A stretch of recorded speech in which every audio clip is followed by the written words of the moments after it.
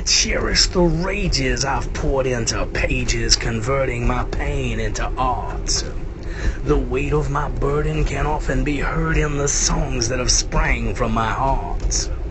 For rather than lash out at those whom would dash out the door, rather than face the truth, I've channeled my hurt, letting healthy blood spurt, maintaining the fiery spirit of youth. For my days they are finite, and here at the skylight I count them as my coffee brews.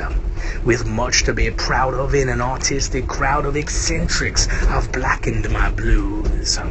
Such a beauty beside me to teach me, to guide me through moments of tension and doubt. I've shed withered skin, watching endings begin, rising higher each morning by doing without. Usurpers and judges drunk on their own grudges, from glass houses hurling their stones. Each one parasitic, each liar, each critic.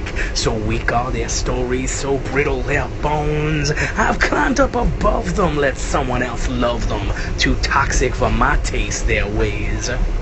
Tomorrow's too precious, the air is too fresh. Is the answer not obvious? Give thanks and praise. For these moments I've spent sculpting my punishment, watching my demons turn on each other. It's become quite a skill, knowing which time to kill, choosing which wolf to feed and which bonfire to smother. With great satisfaction in each chain reaction, my skies become bluer and brighter. This mind may not rest, but I am truly blessed. Stay as wrong as you like, I'm a writer.